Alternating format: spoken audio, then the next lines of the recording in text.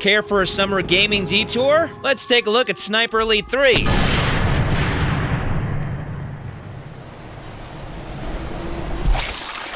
Now, before we get started, this is quite a gory game as far as shooting people, bullets through arms, legs, all that stuff. So here's your chance to bail, just in case you are the faint of heart. All right, let's wait. 3, 2, 1. Okay, let's get started. Developed by Rebellion Developments and published by one of my favorites, 505 Games, this tactical shooter takes you to North Africa with a loose narrative based on World War II.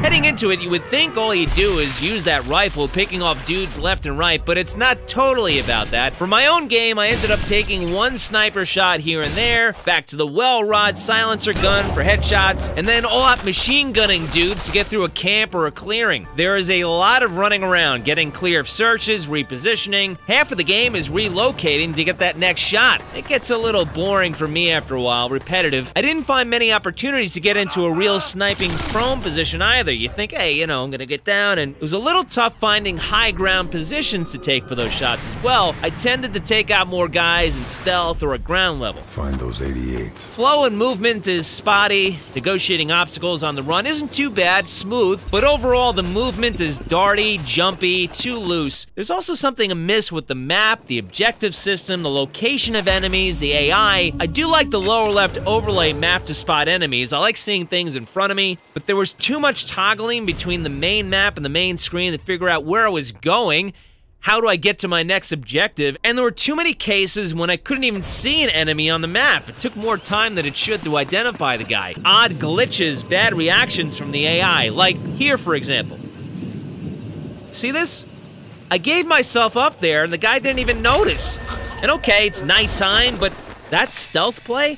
Being able to walk within the guy's line of sight? I also took a whack at the challenges. There's solo survival and such. Had a nice double kill there, look at that.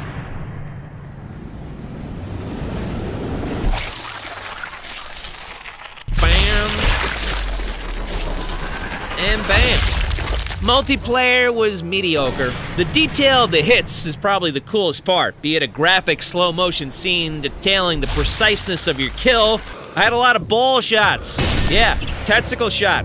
They even tell you on the screen, it's a testicle shot. Yeah, you shot somebody in the nutsack, and they need to let you know that you shot somebody in the bag.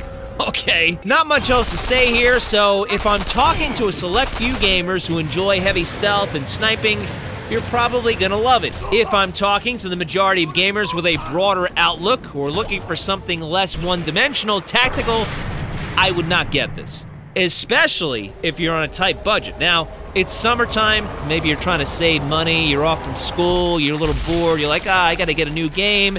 This one up here is a little tempting, but don't get it. Wait till the fall. There are many games coming down the line. You won't regret it, especially if you're saving money, because I think you'll get bored with this game very quickly, and then you'll think, oh my god, I wasted all that money. Look, I could have gotten Destiny, I could have gotten Alien Isolation, There's a lot of stuff coming down the line. So, moral of the gaming story, patience, my gamers. Be not tempted by titles dangling in the dead of bland summer gaming. Fall will be here soon enough.